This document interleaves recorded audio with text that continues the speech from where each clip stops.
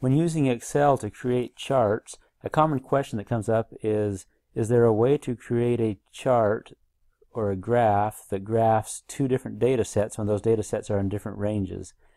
And the answer is yes, and the way to do that is to create a secondary axis. And I'll show you how to do that. For example, I have two data sets here, engine RPM and vehicle speed.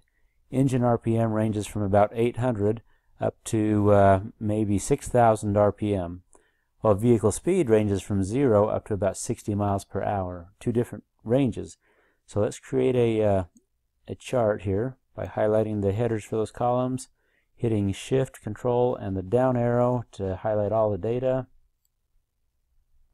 Come back up to the top and insert a line graph.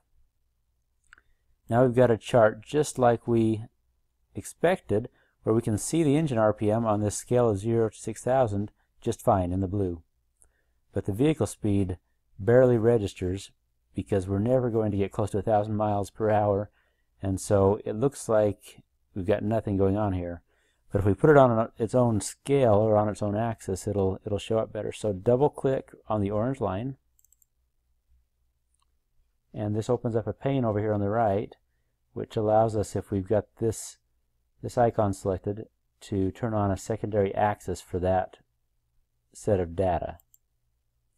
And when I do that, it created a new axis over here now that goes from 0 to 70, and it has plotted the engines or the vehicle speed data in orange on that axis now, and it makes it a little bit easier to compare these two data sets.